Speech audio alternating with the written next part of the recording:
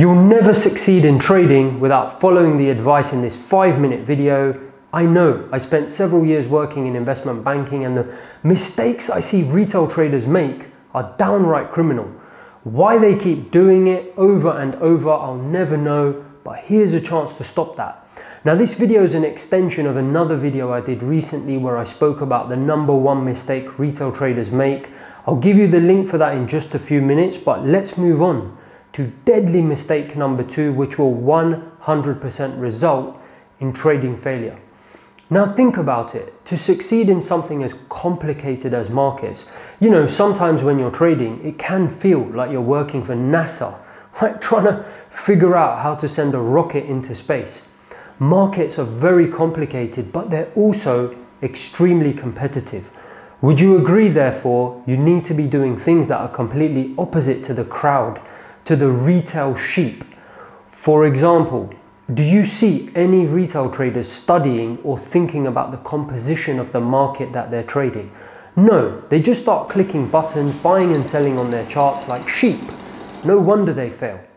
Now, if you fall into that camp, it's fine, nothing wrong with that. It's probably not even your fault, given the amount of garbage on social media and YouTube about trading. But are you willing to change it? That's the point. How?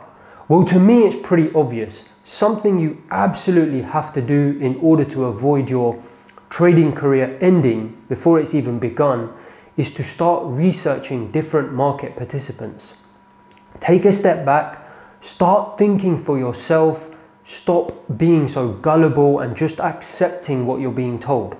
For example, do you really think it is retail traders on social media or YouTube that drive the market?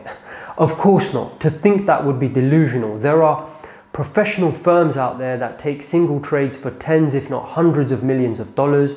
That's potentially more than the entire retail community in a single day. One firm placing more volume than 100,000 retail traders put together.